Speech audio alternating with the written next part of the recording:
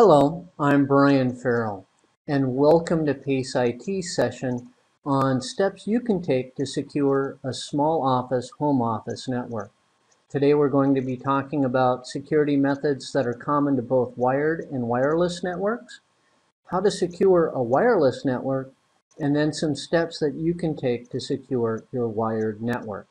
And with that, let's go ahead and begin this session. We begin by talking about some aspects of security that are common to both wireless and wired networks.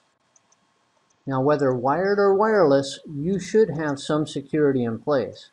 And that security, it is up to you to enable.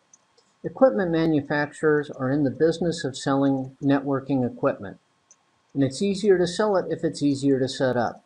What that means is that as a default, most equipment does not come with security enabled.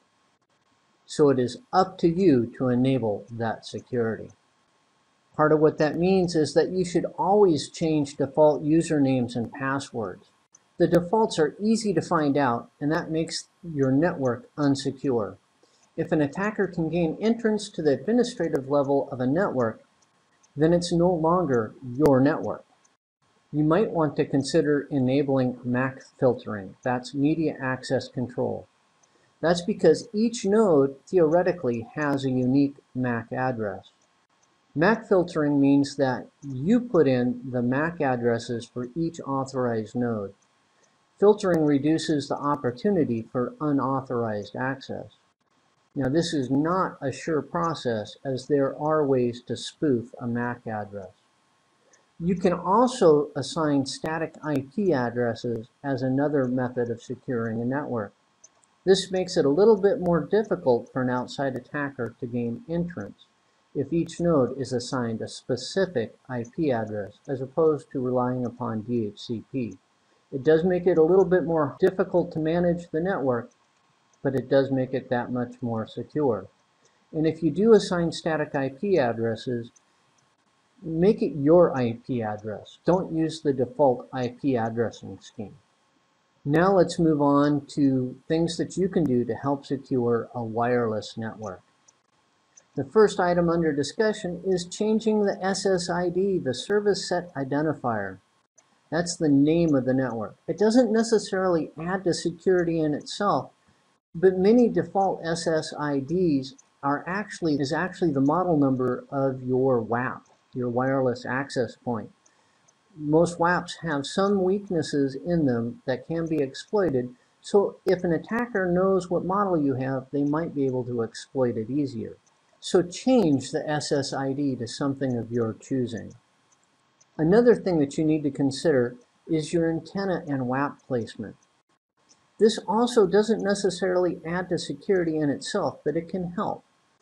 Now, WAPs use radio broadcasts. You need to make sure that it's in a central location and that it has the coverage that you need.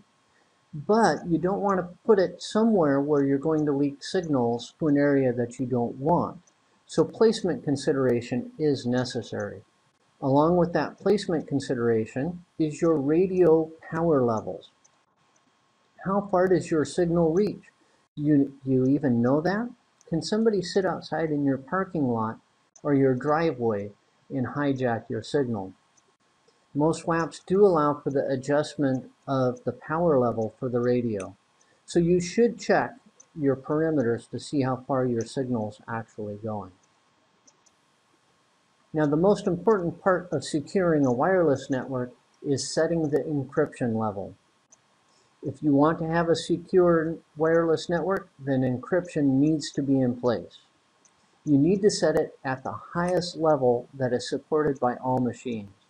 Now, if that highest level is WEP, Wired Equivalent Privacy, then you need to replace some equipment. Do not use WEP as your only encryption. It's been broken for a long time. You really should use WPA2 with AES as your encryption standard.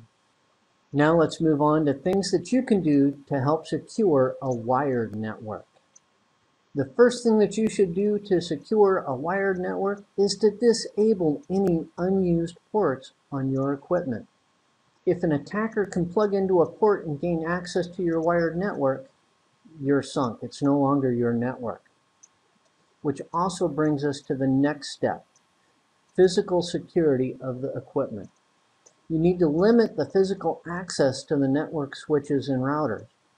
You also need to limit physical access to wiring closets and punch-down panels. If an attacker can easily get physical access to network equipment and wiring, then it's not really your network to control. Now that concludes this session on how to secure a small office, home office network. We talked about some security measures that you can take that are common to both wired and wireless networks. Then we talked about wireless network security.